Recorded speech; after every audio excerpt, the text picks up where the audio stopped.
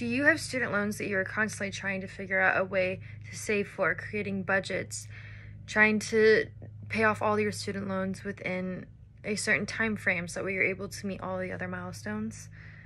A lot of people do, and a lot of people are struggling with this. For those that have outstanding student loans, for whatever degree that they're working towards, such debt can be gone in only two ways: forgiven or bankruptcy. Declaring bankruptcy won't even ensure that your student loans will be forgiven, because the court has to prove undue hardship to even deter your loans. So you could be declaring bankruptcy, but that doesn't mean that your loans could be taken away. So really the only for sure way that your loans could be taken away is if they're forgiven by the government. Student loan forgiveness can be beneficial to aid those that are in greater need, have advanced economic opportunity, and reduce social inequities that are constantly occurring in today's society. Student loan relief could be targeted to those who need help the most. Every student with a federal student loan has already completed the FAFSA, which is an application to apply for federal financial aid. That information is constantly being updated and kept on record at the Department of Education, and it could be used to target aid based on any student's economic circumstances at the time of their application. For an example, the Pell Grant is available only to undergraduate students from low and middle income families. As a result, the Pell Grant recipients are usually from poor families and are more likely to be Black and Hispanic students. Student loan debt is also slowing the national economy. Forgiveness would boost the economy, thus benefiting everybody in the economy. Student loan debt slows new business growth and squashes consumer spending. A Federal Reserve Bank of Philadelphia study found a significant and economically meaningful negative correlation between student loan debt and the falling rate of new small businesses. Student loan debt can make getting a business or being approved for another loan difficult, meaning those with student loans are less likely to open their own business, even if that's what the degree that they got for. From there, the snowball effects take place and things keep occurring over and over and over again.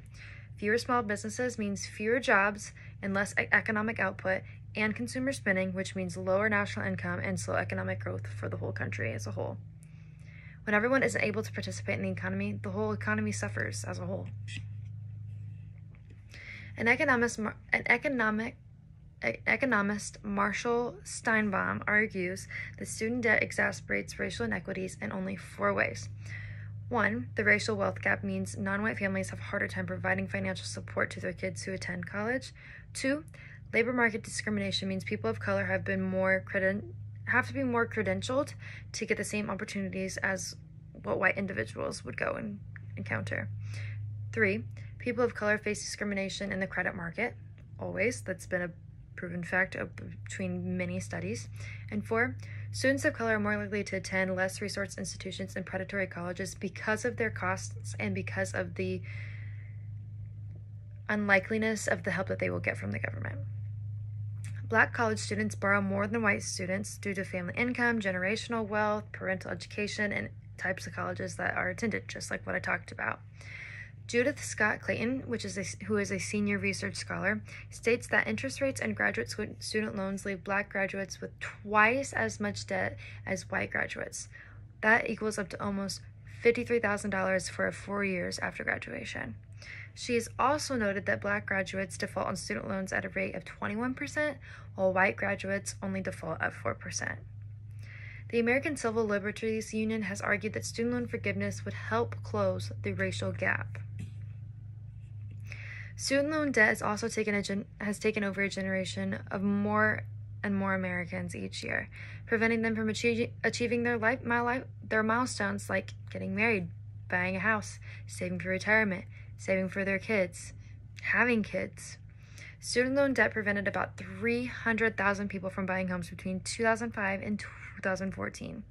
Those with student loan debts also save half as much retirement by age 30 than those without debt. So those with kids, I can't imagine what their savings would even be minimized to. Forgiving such debt would help foster a healthier, more productive, and more socially constructive lifestyle for all of those in the community. I say we look at the bigger picture. Student loan debt is just detrimental to everybody. Who's with me? Forgive all student loan debt.